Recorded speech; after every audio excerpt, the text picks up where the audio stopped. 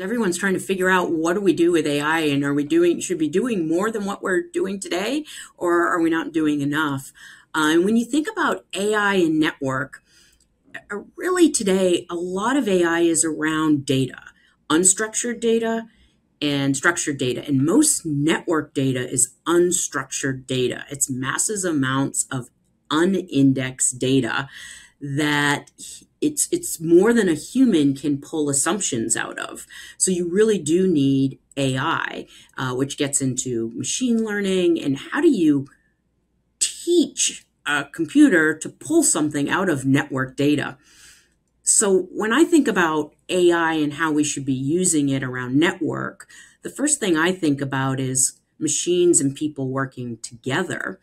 And it's really up around the analytics, the customer experience, the management of network spending. So it's kind of coming a layer above the network. There are a couple people working on security items. How do you filter through massive amounts of data and tee up to engineers something that they may need to look at, or routing problems and those. But I think some of the ones we're going to see even sooner are how do you use AI to do what really is a robotics component of AI.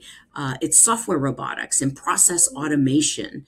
How do you take the 80% of a job that's very manual and analytical, let's say around finding the right price across thousands of carriers that may have the service, or renewing at the best price, making the best decision on ongoing cost savings. All of these things that a human doing it becomes very tedious and manual and really makes them kind of unmotivated.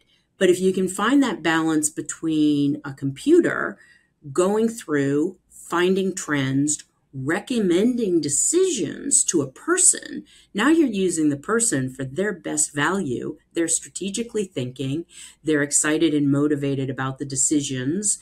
And let's say it's on renewal of network services, right? You've got enterprises or carriers that have thousands and thousands of off-net circuits, recurring spend that they're doing. How do you keep track of that? When you buy it as a 1 or 2 or 3, you know what the price is and you know it's the best price. But when you're renewing thousands, how do you tee that up? And I see that as what AI using robotics, process automation, and then tying that into natural language processing, that's one that's really jumped forward with AI, where you can begin to tee up notifications and communications that can go out to people internally, partners, customers, the whole ecosystem. So when I think of AI and networks, I think the first step we're going to see is really around interaction and experience before we get to that next level of really in the network and operating the network.